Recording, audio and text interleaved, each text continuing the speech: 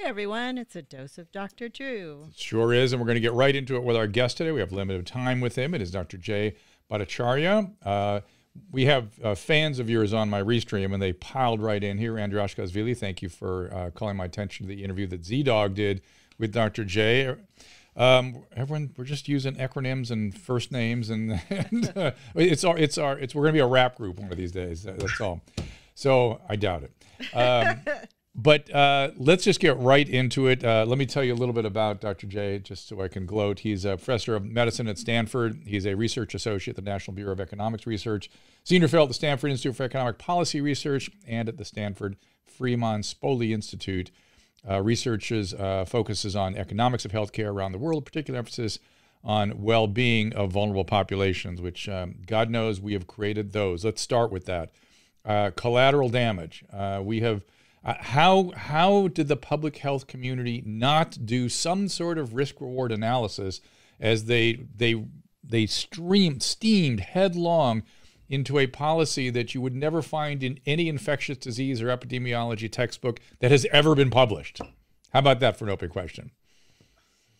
I mean, I am still baffled. I mean, the very first thought I had when I heard about lockdowns was this collateral. Maybe it's because have some economics training. But I mean, when I looked at that, I thought, okay, well, you're going to stop people from getting cancer screening. Well, what's that going to mean? It's going to mean women with stage 4 breast cancer coming in that should have been caught last year, right? If you're going to stop, people from getting diabetes management. Well, what does that mean? Kidney failures are going to go up. I mean, you get all these like range of outcomes that are so obvious and predictable from these kinds of policies. You put people in their home and force them to just sort of not engage in their normal activities. Well, what are you going to get? You're going to get depression. 1 in 4 young adults last year seriously considered suicide in the United States. Internationally, it's even worse. You stop doing TB treatments in clinics in India. What are you going to get? You get hundreds of thousands of TB patients that are going to die from TB or worse, or spread the disease even further. Nutrition problems are all around the world as a consequence of the economic harm. I mean, all of these things were like predictable, and they came to pass, and they should have been at the forefront of our thinking when we were thinking about lockdowns to begin with. And yet, not even a passing nod to these issues. I worked 30 years in a psychiatric hospital, and so I knew the overdoses, the opiate use, this alcoholism would go up. And as you said, the depression. Just when we announced on Twitter that I'd be interviewing you, a young person, immediately I just wrote it down because I just glanced at my Twitter, and she said, we talk about young people's feelings of depression and doom. I mean, this is what we've done to an entire generation, not to mention the sociocognitive developmental arrest. I don't know of any better way to induce social phobia, I've said this before, than to tell people during their critical period of social development to stop relating to other people, go into a hole, be afraid of other people, wear a mask if you are around anybody, and keep your distance. And if you go anywhere near them, you're going to kill your grandmother. It's like, what? But I don't know if you were working during the AIDS epidemic, but I was very active in that epidemic. And I watched us develop, and I was part of it. It's why I got on the radio, was to help developing health messaging, which we got very good at, creating narratives and relatable sources and teaching people about the consequences of their actions and using humor and music and getting people to buy into changing their behaviors. We didn't say, this is a disease with, at the time, 100% fatality rate. We didn't say, you're a murderer if you have sex with somebody. My God, no. No, I mean, I was in training during the latter end of the. In fact, I was in training when the new the heart drugs came out in, I think it was 1995, and I watched the hospitals that were filled with dying AIDS patients drain away with the magic drugs. It was fantastic kind of medical student. But I remember the lessons from it. Like, one was, you don't stigmatize disease. You do not make people feel guilty because they have a disease. You give them compassion, you give them treatment as best you can. I mean, that's our obligation in medicine, is to provide that kind of compassionate care, not to make people feel guilty. And like, what's the first question people get asked if they have COVID? Well, where'd you get it? Weren't you being safe? I mean, it's exactly. It's a very, very similar mistake to what was made in the AIDS epidemic, I think. And we've moralized behaviors that I didn't even realize were moralizable. If you wear a mask, you're a good person, I guess. I mean, it's such ridiculous nonsense. Instead of giving people advice, good advice about how to protect themselves the best they can, who's really vulnerable, what are your risks, giving them good advice about all of those things so that they can make good decisions in their own life about how to manage that risk. We scared people. We decided that panic was the right policy. The only thing was important was to make sure everyone took the disease incredibly seriously, even if it harmed their life in other ways. Why? Why do you think we did that? Because that was the thing that I found shocking, and that's how I got myself in trouble. I started early pushing back on the press, saying just shut up, shut up, shut up, because I saw them within a week of Wuhan outbreak literally saying all governments must adopt the policy of Secretary General Xi. I mean, that's what they were saying. Like, we need to have, the street sweep and the lockdowns and things that were unheard of. It looked to me so strange. When I was looking at it at the beginning, I was thinking, are they really doing this? Or are they hiding something? What are they doing? Why are they doing this? Or is this some sort of exercise they've had and they're ready to do this because of the Wuhan laboratory? I couldn't figure it out, but I wanted the press to shut up while the CDC figured out what they wanted to do. But the press seemed to move ahead of everybody. Do you agree that's what happened? I mean, I think the press did, but I think I do think that there was some element of the scenes that were coming out of Wuhan, and then Italy completely cemented it in people's minds of an absolutely horrific disease and then World Health Organization says it's 3.4% case fatality rate which they conflated with infection fatality rate. Well, if you have a disease that's going to kill 3.4%, you just do the math. If everyone in the country gets it, that's 10 million people dead, and you're like, oh my God, 10 million people. Well, and to be fair, then there's a piece of this that I'm willing to sort of like ease up on, which is when it was the fog of war last spring, and it wasn't all that clear. Lockdown sort of like, okay, let's all be good citizens. Let's follow our leaders. They want to do this. They may have some information we don't have. Let's do this. But then to keep it going in spite of the cumulative damage that was developing while other states were opening with clearly no adverse consequence, that was hard for me to understand. Yeah, I mean, I think the central fact, which was evident even from the Chinese data, is this incredible age gradient in mortality risk. Yeah. So people who are older have almost 1,000-fold greater risk of dying from this than kids do. More kids died last year from the flu, where we have a good vaccine, than the COVID.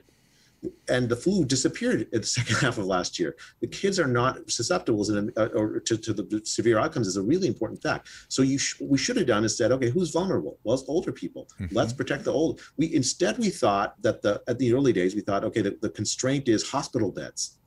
So we took patients who were COVID infected out of hospital beds to open up hospital beds and send them back to nursing homes. The key constraint was protection of the vulnerable. Yes, there should have been. Should have been the key constraint, but it was not. It's an equal up. It's some sort of weird. I don't know. I felt a weird. Well, there were so many weird. I almost don't want to call it out, but it felt like there were weird political winds blowing. Like equal, everyone's equal with this disease. Everyone's the same, except certain populations they get it worse, and we have to protect them. Not that the elderly in that population are the ones really getting blasted.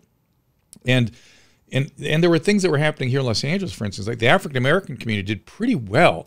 They didn't get as much COVID. They had a higher case fatality rate, and then we needed to understand that. But the Hispanic community just got absolutely obliterated, and no one was really talking about it. Well, I mean, the lockdowns didn't protect them, right? So California's followed this lockdown policy with incredibly unequal results. And for the Hispanic population, 3 times, in LA County, literally 3 times the death rate from COVID per capita than whites. Nobody reported that. Nobody reported that. They would make it sound like we were doing poor with the African American community, where there was an issue, but it wasn't bad. It was terrible for Hispanics. I mean, it was really, really bad.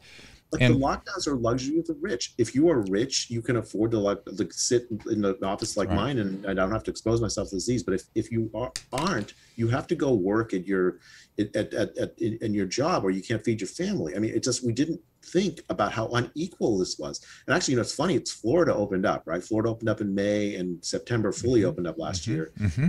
There's not a race difference in outcomes in Florida for COVID. It's California that's locked down where you see this incredibly unequal set of results. So lockdowns are racist here, guys. You heard it here first. I'll say it. Dr. J won't say it, but I'll say it. Because that's what it felt like to me. It felt like there was a disproportionate burden in a certain group, and no one was actually talking about where the burden fell. Anyway, that's just me. Thank you. Thank you, Susan. Susan has a little strike back thing here when I get angry. But someone asked us on my chat stream here. No, I'm not really striking back yet. I'm going to wait till Dr. J leaves me, and then I'll start striking back. Define lockdown. Shall we define what we're talking about there? I guess. Sure. So that's a really good question, and of course it has all kinds of manifestations. But it's a very, very simple concept in my mind. Any policy designed to separate humans from each other, right? So I can't see where my fingers are. I hear you. I see you. You have two people apart. And a policy that is aimed at diminishing social interactions in any way, shape, or form, I would call a lockdown. Yeah. That is the goal. It's to minimize our contact with one another so that we don't spread. We are each just bags of germs spreading diseases to each other. That's the model. Yeah. And a lockdown is to reduce the amount of contact so bags of germs can't spread germs to each other. What should have been the policy? What would that have looked like? Well, I mean, I have some, I wrote the Great Barrington Declaration to articulate it, but it's not actually new. The idea is very simple. You protect the vulnerable. You identify them and protect them. And for the rest of the population, you disrupt society as little as possible. And I've heard that distancing without lockdown is actually a more efficacious intervention, significantly. Well, you want distancing, efficacious distancing. So what you want is people who are likely to be sick, not exposed to people who are very vulnerable. That's the distancing you want. So like what you want is policies to protect nursing homes, right? That for 40% of the deaths in nursing homes. You want policies that give paid sick leave to older workers or some reasonable accommodation so they don't, you're a Costco clerk, you're 60, you shouldn't have to be exposed to the virus. You should have some sort of mechanism so that you don't have to like choose between your work and the virus if you're that age. If you're living in a multi-generational home, you should be able to, like we used hotels to house homeless. Why not offer that up temporarily for older people living in multi-generational homes so that they don't have to, if some 19-year-old in their house comes in, says, oh, I might have gotten exposed, they have a place to go for the night or a few nights. Actually I said that on a CNN show. Oh, that's a good idea. I like that. I mean, these are not like complicated ideas, and they're not even new. I mean, I don't even understand why they were controversial. When I proposed these kinds of ideas, I thought the public health community would join, because I do public health, but I know I don't have the monopoly on good ideas for how to like protect vulnerable people. That's what public health is supposed to do for a living. Supposed to do. When they, we're going to talk in a minute about something I heard from someone today that you gave him this idea, and I talked about another idea too, which was this idea that when the public health officials, particularly in California, locked down beaches and parks, that's when you knew that they didn't know what they were doing. That's when you knew for sure, because there was no outdoor transmission in China. We hadn't done the research here yet, but there was clear data from China, and they were saying things like you can go to the beach, but you have to stand up and you can't lie down. I mean, what the hell? I mean, remember that? And then they would, oh my God. So I remember this chase of this guy that was like paddle boating in the out by the Santa Monica Pier or something, and like how is this infection control? There was something just wrong. Well, I was in Laguna during all that. It was just it was like a nuclear winter. You could go to the beach, but you had to stand up. Yeah, you couldn't lie down. On a towel. But before, you couldn't even go on the beach. And I remember talking to the lifeguards who were the ones having to enforce this. Like, did you ever imagine this would be your job? You're going to have people arrested for walking onto the sand. Yeah. We should have been encouraging people to stay out there. I was taking somebody to get their vaccine, my housekeeper, before I was able to get it. And there was a guy riding a bike with a mask on around around Dodger Stadium, or whatever that Elysian Park area is, by himself with a mask on. And I was like, the guy can't breathe. He doesn't need it right now. Like, what the hell did they make him do? Like, I don't understand how we're able to get people to do this. I can't understand. Yeah, and then after you got the vaccine, you still need to wear 2 masks, right? I mean, and it's public health officials, Dr. Fauci telling this message. If you want to undercut demand for the vaccine, I don't know of a better way. Right. In other words, you get no benefit from being vaccinated except for risk of feeling sick. That's your only benefit. Yeah, it's weird, right? You should be giving people. I mean, so much of this has been an assault on freedom. It's weird. It's weird to me. Oh no, not yet. No, Susan, please. But it's just so strange that a country like this would be the one to fall victim to an assault on one of the basic principles upon this place was established. But all right, so let's go back to the vaccine for a second. How do you think we're doing with the immunity in this country? I think actually we're doing quite well. I mean, I think the key thing is it's actually not even herd immunity. The key thing is still focused protection. So, and we've done quite well with that, actually. We use the vaccine in service of focused protection. Especially like Florida is a good example. It's like they prioritized older people. By the end of January, every single person living in a nursing home in Florida has had the vaccine, at least offered to them for the first dose. I mean, California is a little slower, but still, we sort of caught up. So I think like 85% of elderly people in the U.S. have had the vaccine, at least the first dose, and 70% are fully vaccinated. That's fantastic. In the risk groups, not overall. Yeah. And and of course, there's stupidity still abounds, right? I mean, oh my God. So we're going to go to Europe in a couple of months. I'm monitoring my antibody profile for multiple viral antigens. And I'm way up in the sky, above average vaccine level, but I have to take the vaccine because I won't let me on an airplane unless I have the vaccine. Okay, that's number one. No, this denial of natural immunity has been infuriating. Yeah. Okay, so my estimate is somewhere on the order of between probably a half the U.S. population has had some COVID infection. You can kind of tell by 600,000 deaths. The serology data say it's like roughly 0.4% more infection fatality rate in the U.S. because we've had a lot of our older population infected. Worldwide, it's like 0.2. So let's say 0.4. 600,000 divided by 0.4, that's about 150 million people have had infection. And we vaccinated, I think, over half our population, But remember, a lot of the people who are in the post-infectious state are getting the vaccine also. Yes, it's not like two different populations. So and then a third of the population is kids. They're requiring it to go. They're requiring it to go back to work. They're requiring it for everything. So everyone who's had COVID is getting the vaccine. Yeah, for kids, I really don't understand the logic for kids. The kids have almost zero risk of bad outcomes from this disease. Dr. J, we've scared the crap out of kids. They are afraid to go out now. If they get the vaccine, they can feel free. It doesn't make sense. I know of some families where the kids are demanding the vaccine and the parents won't take it. It's child abuse. I mean, like I said, we shouldn't be scaring kids over a disease that they don't, and we shouldn't be making them feel guilty about exposing parents to the virus. We've done it. You have no idea. You must not be seeing the 8 to 15-year-old group very much because they are just apoplectic. No, I have a 16 or 14-year-olds sons, and I've made absolutely sure to let them know if they get me sick, it's not their fault. Yeah, right. Good. I think my son got Drew sick. Maybe it's fine. Whatever. He wouldn't get the immune test. Whatever. He was too afraid. Look, here's the deal. This is the part that there's a reality piece in here that I don't understand why we can't get across to people either, which is that pandemics suck. Yeah. This is a bad illness. It sucks. Now we start from there. It sucked that I got sick. I was sick for 3 months. It sucked. Yeah, it nothing good about it. But there's a lot of diseases I could get that suck too. You know what I mean? It's like this is part of being biological. In fact, I have some sucky diseases, and that's the way it goes. We do the best we can with them, and we soldier on. But this, again, just the magnet. It's funny. Before the mics heated up, you said something about. I think we were talking about the AIDS epidemic and how certain generations of physicians reacted differently to this thing.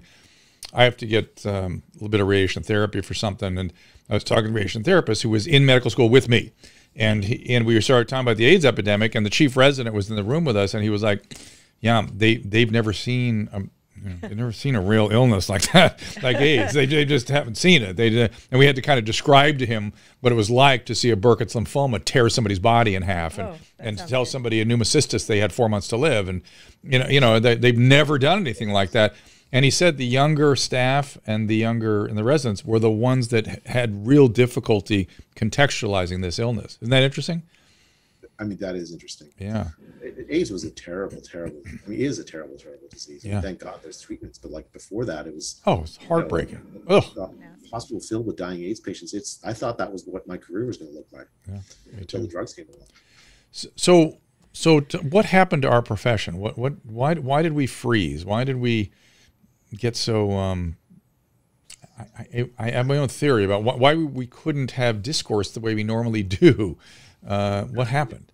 It was really shocking, actually, to me, that particular problem, like this issue of free exchange of ideas on a novel disease, right? Of course, we don't know what the right thing to do is because it's new, and we should have like free discussion. Instead, we sort of froze ourselves on one narrative, and if you oppose the narrative, that, I mean, you're dangerous, right? So like, and really, there's like two norms, right? So one norm of scientific discussion. Scientific discussion has to be completely freewheeling. If I have an idea and the data prove me right, it doesn't matter who I am. It could be a nobody in the middle of nowhere, and I'm right because the data. But the discipline is that of discourse is too kind of word, right? It's sort of assault of one another, one of our ideas to try to refine them and come up against them because if they're going to become theory, we got to be sure they're right. Yeah. Well, I mean, the other norm is public health, right? So public health, there has to be some unanimity. Smoking is bad, right, Dr. Drew? Yeah. I mean, I mean, agreed. if I say it's Agreed. good, Although public health has gone down some strange paths where they start talking about third-hand smoke and third-hand smoke causing 2,700 adenocarcinomas. Like, what? Where'd that data come from? Right. So actually, you touched on exactly the right thing. The moral basis for the unanimity of messaging in public health is good scientific evidence. So yeah, right. The moral authority comes from good science. Yeah, right. But I think they're skipping over the good science part a lot of the time. Like, okay, so I'll give you an example. Like I did this seroprevalence study in Santa Clara and LA County early in the epidemic. We find 40 or 50 times more infections than cases. That means that infection fatality rate is something like 0.2, not 3.4. That the case fatality rate was, right? So that's a big finding. We find this in April of last year. I've never gotten more like crap in my life. I mean, from academics who were convinced that I was like out to kill somebody because I did a study. It's really, really weird. It was really, I mean, I'm still processing how that happened, but I think a lot of it is just once you've adopted this fearful posture, and then, you know, doctors are as susceptible to it as anybody. It's hard to get yourself out of it. Well, I've noticed, you know, I've done a lot of work on the narcissistic phenomenology of the last 30 years. And it feels like for some reason, I don't know if it's because of the circumstance or what, but we've shifted into histrionic. Now there's a histrionic posture, that the predominant characterological functioning is at the level of histrionic disorder, where everything is drama. I'm at the center of everything. Everything is hysterical. Actual delusional thinking on a certain level. I mean, there's some delusional stuff going on that people kind of fade in and out of. That is not okay. That's not okay. That is not how we get to a good place.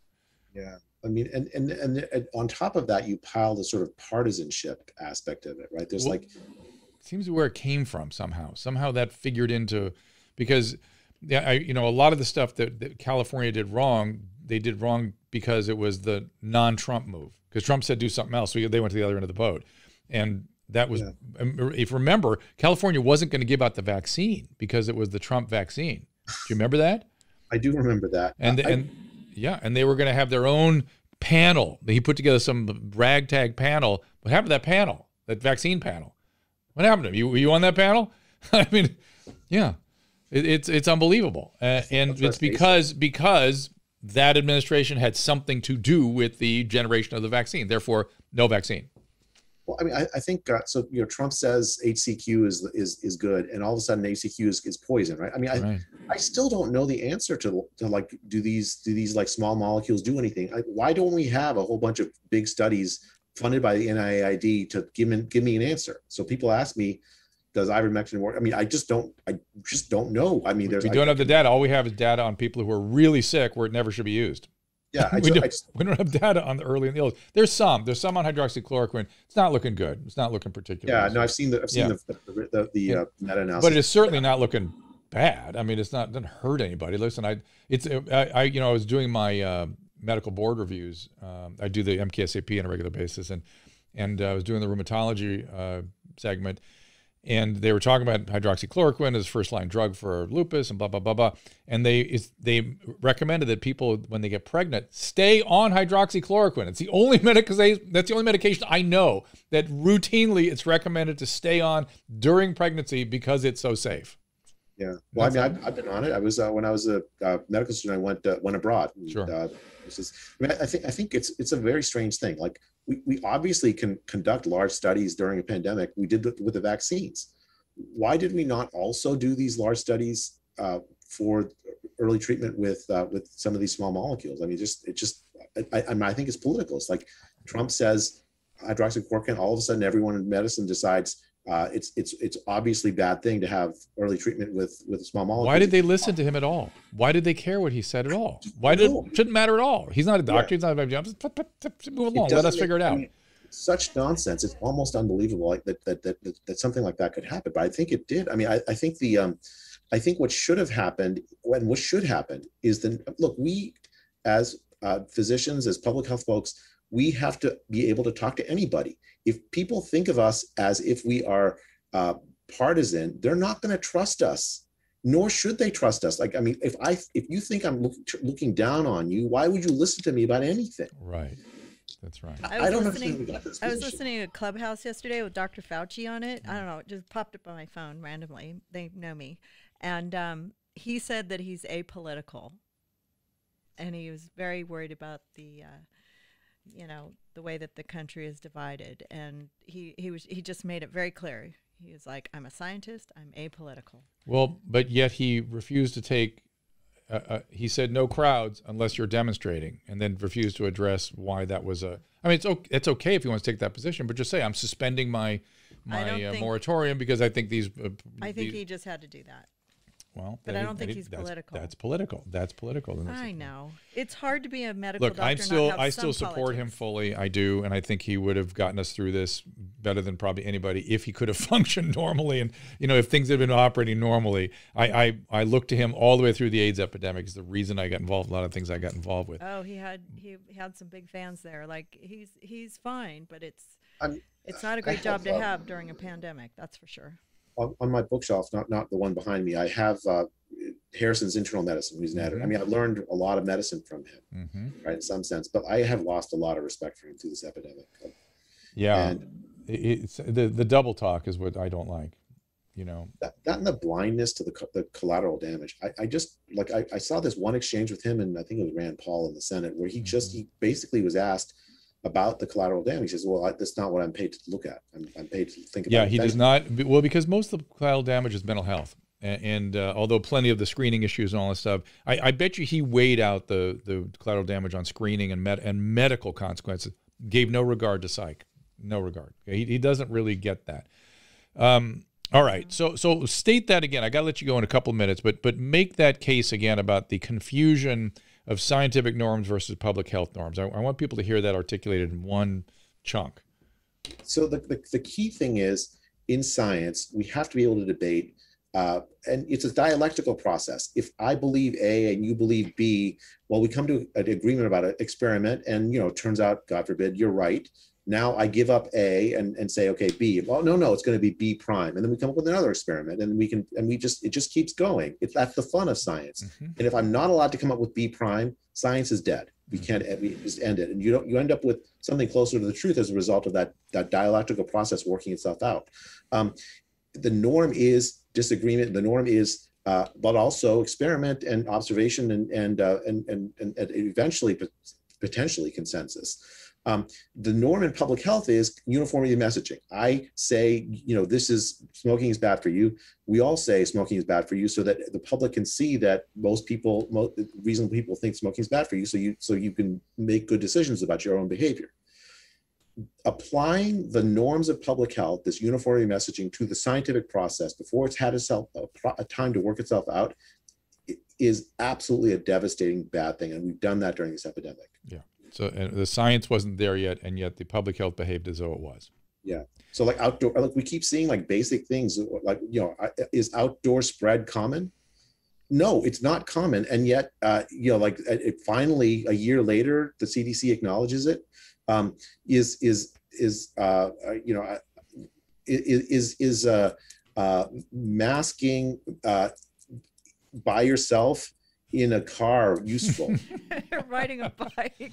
Or riding a bike. I mean, you know, 6 foot or 3 foot distancing. Is that which one's the right number? What if it's aerosolized? Does either matter? Yeah, right. I mean, I think there's like legitimate scientific issues here at play. Yeah.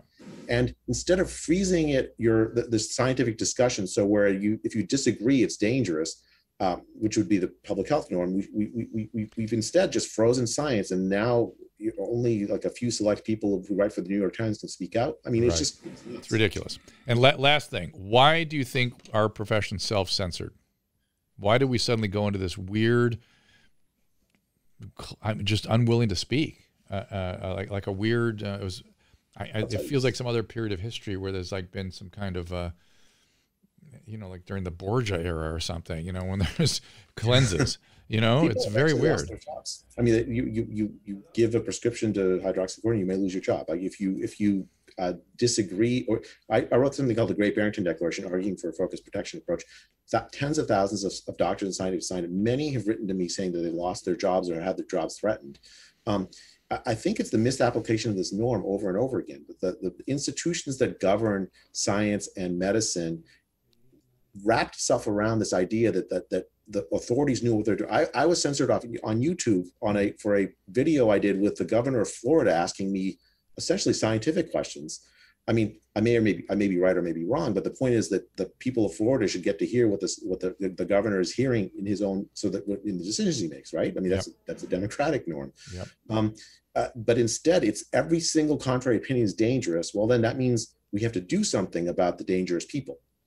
It's really that, I think itself is dangerous. I don't know how that gets fixed very easily. How do you unring that bell? I think we'll finish there, but I think that is exactly the issue. Do something. I'm going to write this down about dangerous people. Isn't that something? There's got to be other periods of history where people have had to do something about dangerous people. And I believe it was 1790 in France. I believe it was 1916 in Russia. I believe it was, where else? There are many, many examples of this. And so that's kind of crazy. I would thought of myself as harmless, but I guess not so much. I look at you as sort of enlightened and trying to get towards the truth, and that's what we should be doing in our jobs. But I learned how much how non-autonomous our peers are. They are parts of big systems. They have jobs now, and so they have to toe the line of the employer, and that to me was a huge shock in all this. It was interesting that the surgeons remained improvisational a little bit. They were doing things. They were just quietly just doing what they do. But the medical side froze in place and refused to do or say anything. And even if they had feelings about it, they just shut up. That was very, very shocking. Very shocking.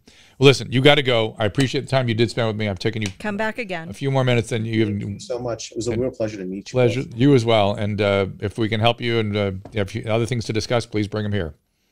Thank you. All right. Talk soon. Dr. J. Why don't we, Susan, we'll take a break so you can air those commercials, and I will come back, and I'll strike back a little bit. How about that? Does that sound good, Susan? Sounds like a deal. I just found out the carpet's wet. The red carpet somehow got wet. Okay. And it's no good. Never good? So, yeah. Will never be any good? We can't use it. I have to throw away. Oh, my God. Somehow it got wet. I guess the sprinklers went into it or something. I don't know. I thought I had it all covered, but c'est la vie. Okay. But okay, so we'll have a little break and be right back. Anyone who's watched me over the years knows that I'm obsessed with Hydrolyte. In my opinion, the best oral rehydration product on the market. I literally use it every day. My family uses it. When I had COVID, I'm telling you, Hydrolyte contributed to my recovery, kept me hydrated. Now, with things finally reopening back around the country, the potential exposure to the common cold is always around. And like always, Hydrolyte has got your back. Hydrolyte Plus Immunity, my new favorite, starts with their fast-absorbing electrolytes and adds a host of great ingredients. Plus, each single-serving easy-pour drink mix contains 1,000 milligrams of vitamin C, 300 milligrams of elderberry extract. Hydrolyte Plus Immunity comes in convenient, easy-to-pour sticks that rapidly dissolve in water, make a great-tasting drink, has 75% less sugar than your typical sports drink, uses all-natural flavors, gluten-free, dairy-free, caffeine-free, non-GMO, and even vegan. Hydrolyte Plus Immunity is also now available in ready-to-drink bottles at the Walmart next to the pharmacy, or as always, you can find it by visiting hydrolyte.com/Dr. Drew.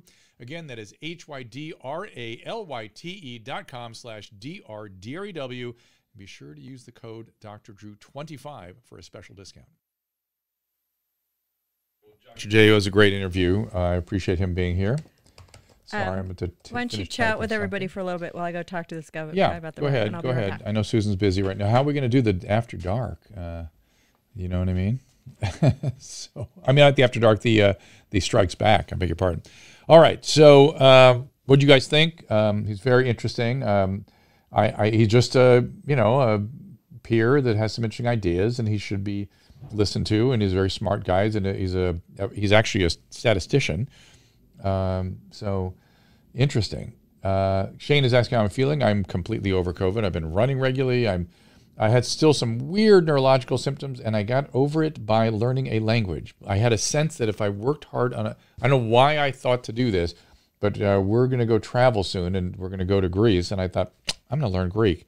And I've been doing that. And it cleared up my fog instantly, and I'm learning Greek, so which is pretty good, Eferisto. Scott Jurgens, Fauci is not a monster. I would disagree with that. Andrew Ashkashvili, anything? Do we miss anything with Dr. J that you were interested? I only had just limited time with him. We only had about 25 minutes or so. Let's see. Ask you earlier. Okay, Makai. What does she want to know? Okay. I asked you earlier whom you were rudely alleging was a conspiracy theorist and why, and you haven't responded. Makai, I don't even know what you're talking about. I don't know if you're talking to somebody else on the thread. Be a little more clear. Let's see. Dilo Cougar, thoughts on the media pushing the narrative that people didn't wear masks died. Yeah, I don't know what to make of that. That it's again, that's the virtue signaling that Dr. J was talking about. Okay. Just intentionally misleads the public and is overly cautious. Smoresk, I think that's a fair assessment. That's a fair assessment. He is overly cautious, and he does sometimes mislead the public to keep that caution a-rolling.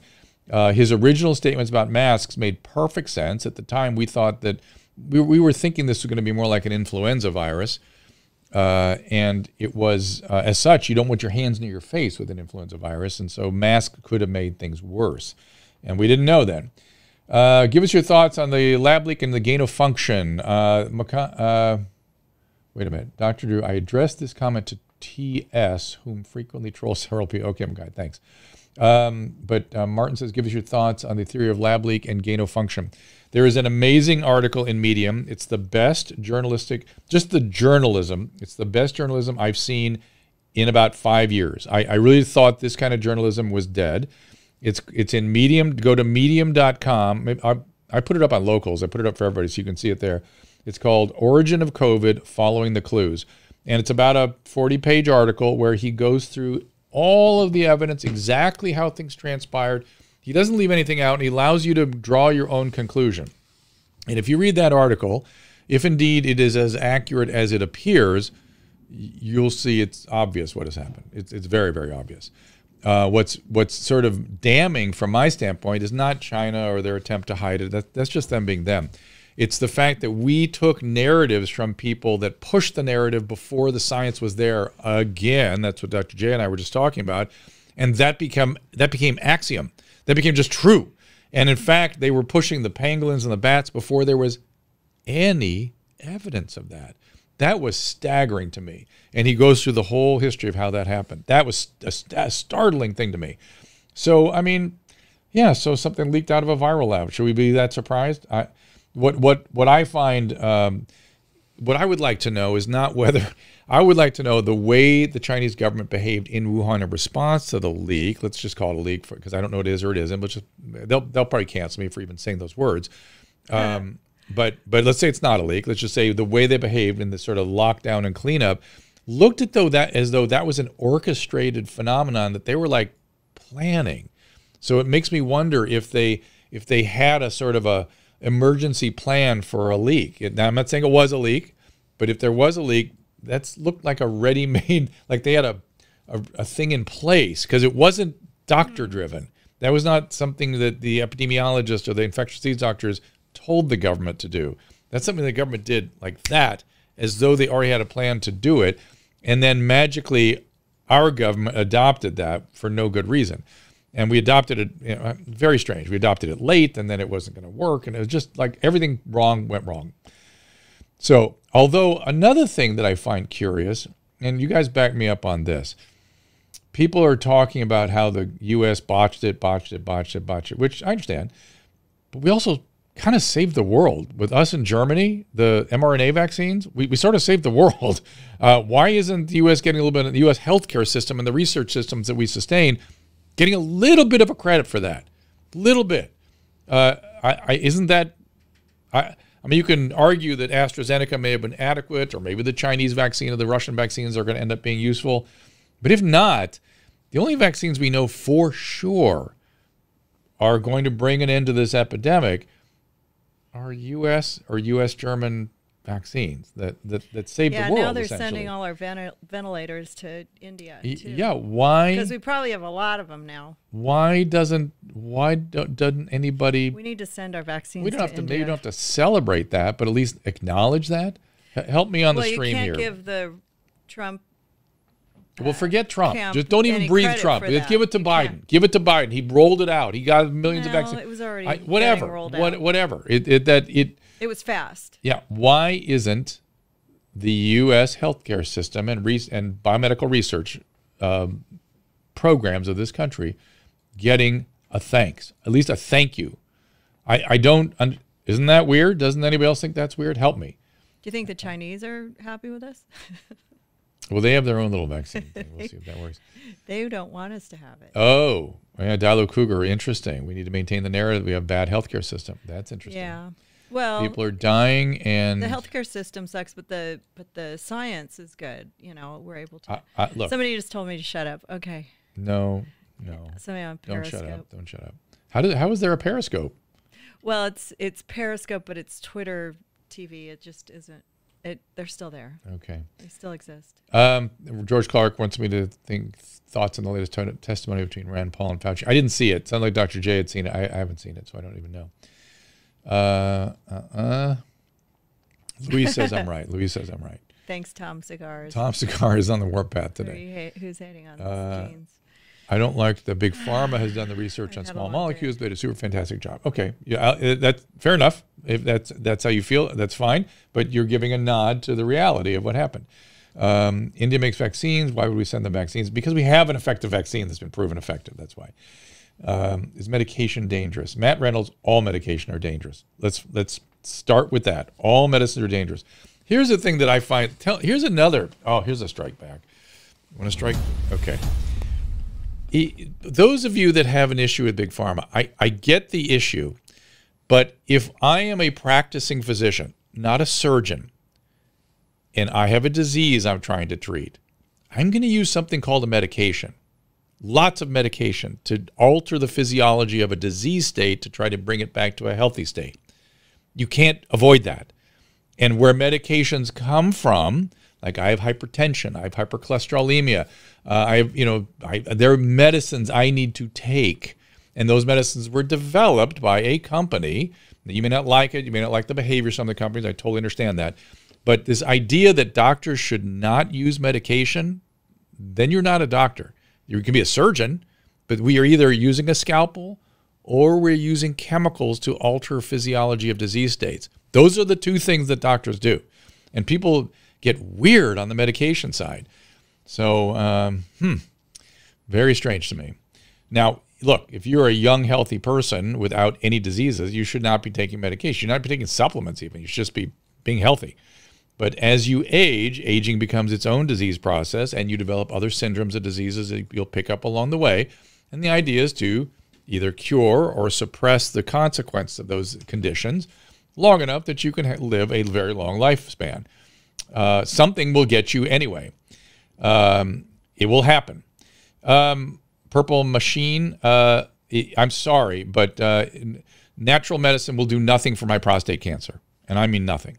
That's it. That's the way it goes. And that's true. Now, maybe, and by the way, if you're using a natural substance that alters physiology sufficiently, it becomes a medication at that point. So whether you're, exposed to Amanita phalloides and you have a reaction and die, or whether you're licking tree bark, it's a very deadly mushroom, or you're licking tree bark to get salicylic acid, you're still getting a chemical, which if you get in sufficient doses to change the physiology, will be a medication at that point. So it's a very strange thinking people have about these things.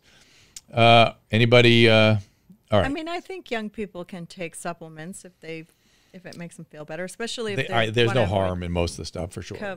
But they don't need to. You know what I mean? They shouldn't need to. If they're otherwise healthy and they're watching their diet and they're not smoking and they're not drinking and they're not doing drugs and stuff, it should be. But if you like a lot of fast food and you want to get some vitamins, maybe take some. Shane, the data score does not yet talk about the T cell function. It does give some B cell memory analysis, but it's not quite clear yet what to do with the T cell information. So that's coming. That is coming. If you ask Tommy Chong, you should use I know. I was thinking about that when I said that. You're so funny. It's so funny you remember that. Did he? Well, yeah, I was on his podcast. What ever happened to him? Did he ever have to get treatment, or did it actually work? I mean, not everyone with prostate cancer has to get treatment. And by the way, if you're smoking a pot, testosterone will fall, estrogen will go up. It might be a treatment for prostate cancer, but then it's a medication. Right. It's a medication at that point. If you're taking enough to suppress your testosterone and raise your estrogen, you're changing physiology to address a disease. That's what doctors do. So do you want to talk about your prostate cancer? Yeah, so I've had a little recurrence of my prostate cancer in spite of having had prostatectomy 11 years ago. And so I need to have radiation in July, which is, it's not that big a deal. It's pretty common. Sometimes stuff can get into the pelvic region, the bones particularly there, and you give it some radiation, and it has a very high cure rate, very, very high. We're going to light him up. Yeah, so there you go. So that's I hope my it comes out well. And it's one of the reasons I'm not contemplating running for governor. No big deal, Tom, right? It is no big deal. It's not a big deal. I mean, I'd rather not do it. I mean, I met with the team and talked about risks and benefits and stuff. And now you're hitting that age where radiation works better, right? Well, that's exactly right. Listen, my dad had radiation as his primary treatment when he was like 70. When he was like 71, 72, and it cured him. So that they actually took that information when they were looking at my stuff and thought, oh, that's very predictive that I'll have a good response too. And I think your uncle did too, right? Or did he have the operation? He had a prostatectomy, I think. I'm pretty sure. He may not have had. He was going to have, and maybe not. Andrew, you keep repeating that Las Vegas is open with no plexiglass. He wants a Dr. Drew party. Oh, that's a good idea. Did you know they were thinking somebody was suggesting that? That's a good idea. We should do that. What? We should have much the way Corolla has Corolla Cruise. We should have a Vegas event. Sell the Cosmo to everybody. Yeah, let's have a Vegas event. How about the Andrew, good idea. Look at Andrew. That's a good idea. When maybe later in the summer or early in the fall. Andrew's our PR team and our booker. I know. Well, yeah.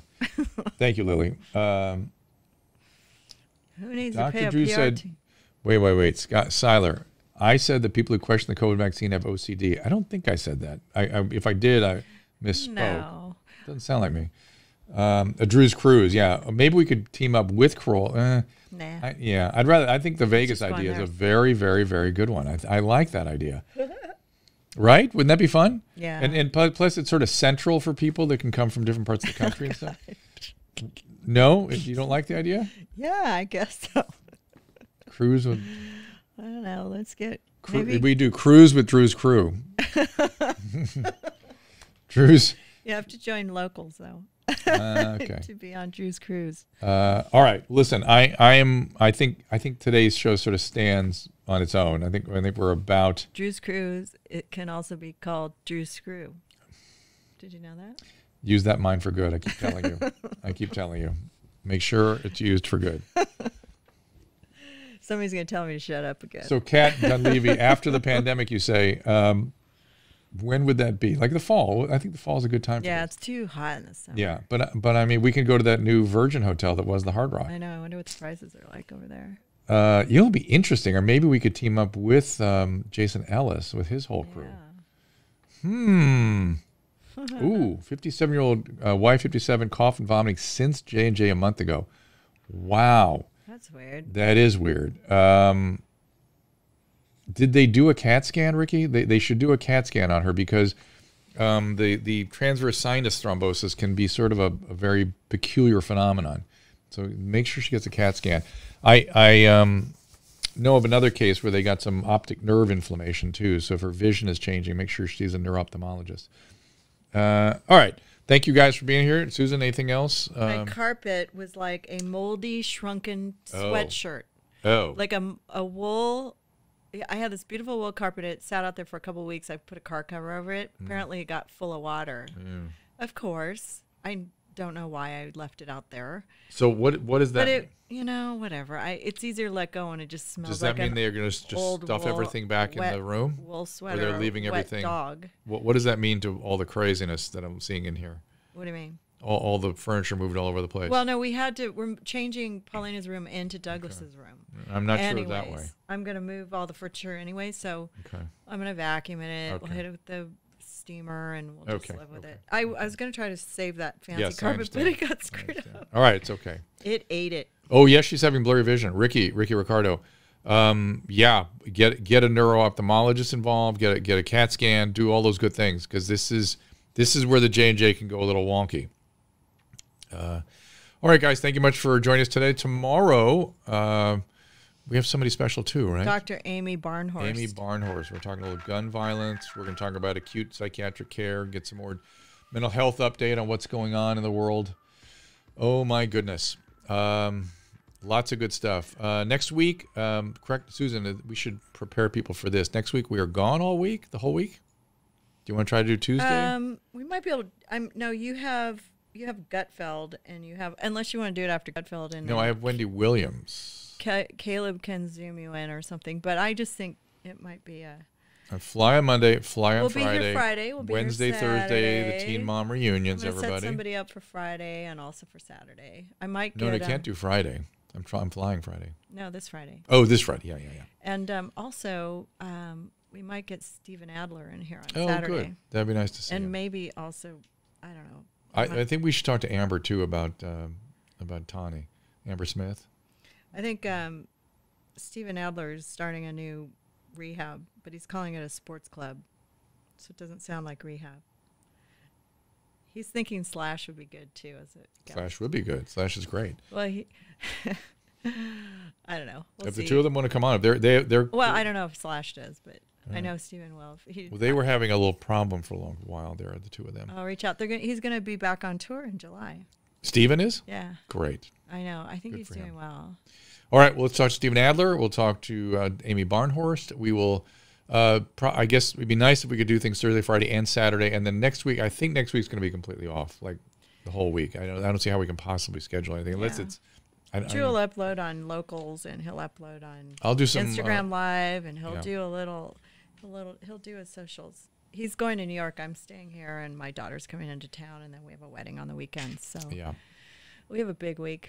Yeah, and then we will be gone from June 10th until June 10th to the 27th. We really won't start up again until the 28th, right? We'll try to pack them in before we leave, but the Pinsky's got to live a little. Yes. And you can catch up on the previous episodes. Well, we're actually taking a vacation, which is if Drew, if we can tap him in, he's just a busy man. He's got teen mom. He's got to take care of teen moms. Stay at St. George. What is that? Where's that? I don't know. It's on our calendar. I don't know what that is. All right. Well, we won't continue to keep you guys. We are. Oh my God! Look at all these questions. Oh, let's see. Boring. Yeah. Thanks, Maximix. I'm not surprised. I would say the same. Well, this is like okay. Oh, all right. Somebody made a picture of two. It looks fingers. like Penises. two penises Great. touching Well each done. other.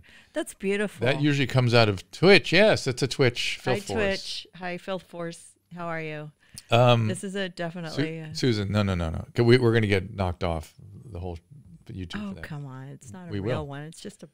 We will get knocked off for those. I promise. No, we won't. Yeah, we will. But here's the deal. Somebody just asked for us to do social lives, like Instagram lives and yeah, you can do TikTok that. lives from Greece, which we will do that. Yeah. We will do so that. next, you can be creative and figure out ways to. But we'll be here on tomorrow, and we'll be here Friday, and we'll be here Saturday. All right. Maybe even Sunday. That'd be great. We'll see you Before then. you leave. So long. I have a little after dark silliness. Ooh, perfect. So here's what I saw on your face, which Okay. is awesome. Okay. I saw first disgust. Okay. And then I thought, well, if I really like him, right? Right. Maybe it would be okay. Yeah, it's this game I play called Deal Breaker. Like, he's perfect in every way, but he has just a little cornel, whatever. And is it a deal breaker?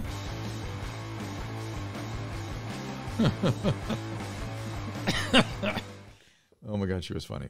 I've struggled with various digestive issues over the years, so gut health is extremely important to me. Now, while gut health awareness has increased, it has led to a wellness trend that inspired a host of kind of questionable marketing claims and even false claims. You've seen the word probiotic attached to all kinds of supplements, drinks, and more, and they may claim to deliver the healthy microorganisms our guts need for proper function, but all too often the promises are really too good to be true. Thankfully, I became aware of a company called Seed and their flagship product, the Daily Synbiotic. That's right. Seed's Daily Synbiotic offers 24 clinically researched strains of microorganisms in a single dose. These strains support gut, skin, and heart health and promotes regularity, sometimes within as little as 24 to 48 hours. To me, what really sets Seed's Daily Synbiotic apart is its delivery system. This is my supply. While some products may offer the right strains, they are fragile and they rarely survive the trip through your gut. Seed uses a capsule-in-capsule design that helps ensure that 100% of the probiotics reach your colon where they matter most. Now, I've been taking Seed's Daily Synbiotic, and I encourage you to check out their story and the science behind what they do. To try it for yourself, just go to seed.com/Dr. Drew. Use code Dr. Drew for 20% off your first month of Daily Synbiotic. That is seed.com/Dr. Drew. Use code DRDREW, Dr. Drew. I am so grateful for our friends at Blue Microphones. Not only have they completely changed what our show sounds like, they've given me headphones so I can monitor things better.